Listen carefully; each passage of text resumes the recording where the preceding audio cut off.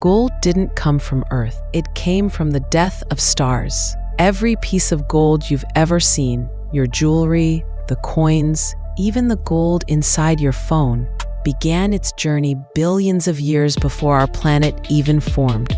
Inside the core of massive stars, atoms are squeezed under extreme pressure. But even stars aren't powerful enough to create gold. For that, the universe needed something even more violent.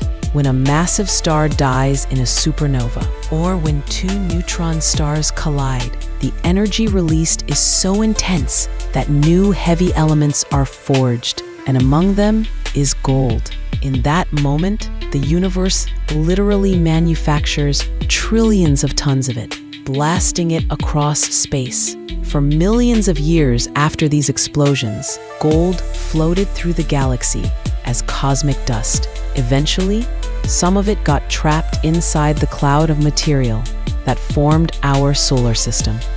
As young Earth was still molten, meteorites carrying gold crashed into its surface, delivering almost all the gold we have today. In fact, nearly all the gold on Earth arrived from space. Say the ring on your finger, the gold in your electronics. Every tiny piece of it was born in an explosion, bigger and brighter than anything we can imagine. Gold isn't just precious, it's cosmic. If you love learning how the universe shapes our world, follow for more incredible science reels.